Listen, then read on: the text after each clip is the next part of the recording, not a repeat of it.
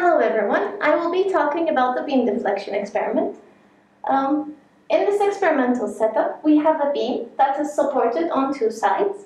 We will be applying a load from the center of the beam, and we will be measuring the deflection of the beam using these dials.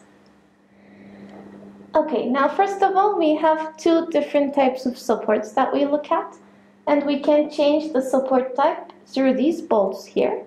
So when both of these bolts are unscrewed, then we are looking at a pin support. And if you do the same thing to the other side, we have a pin-pin support case, which is your case 1.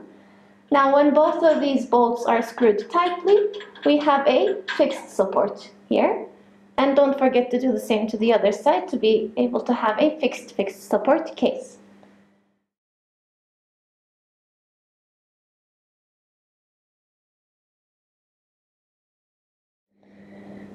We will be applying the load through this hanger, but you need to make sure that your hanger is placed directly in the middle of the beam, and you should measure the position of your hanger and record the position. Also, before you start, you should look at the positions of each of these dials from this ruler up top, and then record the position of each of these dials, which you'll be getting the readings from.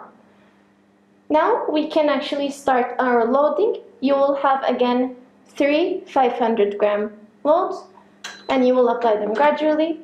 You will place your load like this, one by one, and then you will get the readings from here. Let's take a closer look at the dials and how you can get a reading from them.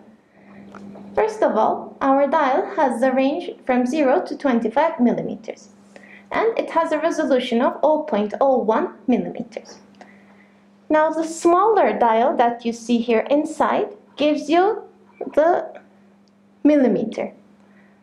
For instance, this reading right here is, let's say, 13 point something millimeters. And to get that something, we look at the larger dial, which we see is around, let's say, 25.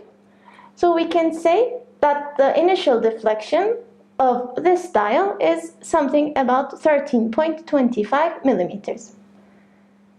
Now, we record this initial reading, and when we actually apply a load, we will see this reading change. And then we will record the change reading and obtain the difference between the two readings.